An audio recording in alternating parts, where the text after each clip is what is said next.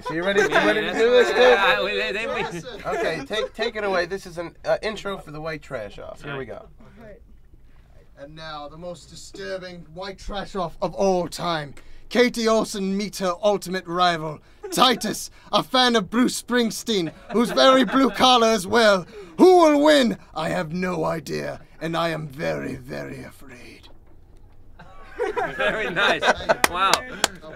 All right. So the categories in the white trash. All right. So you said you wanted to start mother father? Let's start mother father. Okay. You know, I don't know. I have a lot there. Mother father. Well, you know, it depends what you want. My mom, shot and killed her last husband. I say last husband because you don't get another one after that.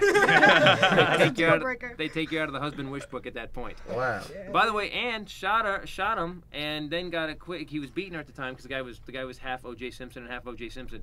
He was actually no. My mom was a woman. She would actually move to a town and attract the alpha loser of that town.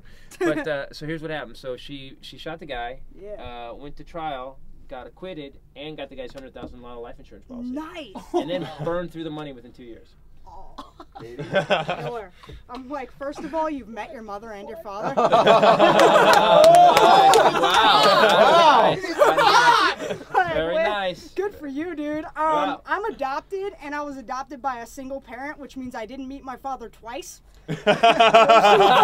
Wow, you didn't meet your adopted father? Wow, I gotta say, I've never had someone bring the heat like this.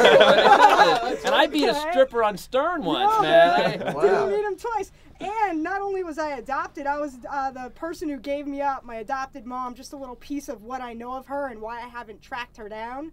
When I was in the hospital, she went into labor. I was born 2 months early, okay? Life-threatening situation. They say to her, you need to have a cesarean. You need to have a cesarean, or this baby may die. And she says, I don't know. I kind of want to have more kids, and the scar might interfere with my stripping career. Oh.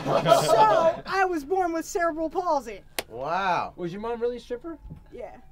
Wow, I'm a little rattled. I gotta say, I'm a little staggered right now, man. I never even knew you got cerebral palsy because of that. Yeah, because I didn't have oxygen because she didn't want a cesarean, so they had to deliver me vaginally, which when you only weigh 2 pounds isn't really a good idea. Wow, pretty. I'd say. Okay, I was left at Burbank Airport for 2 days when I was 4. Dude, you guys could take planes. Nice. Wow. Nice.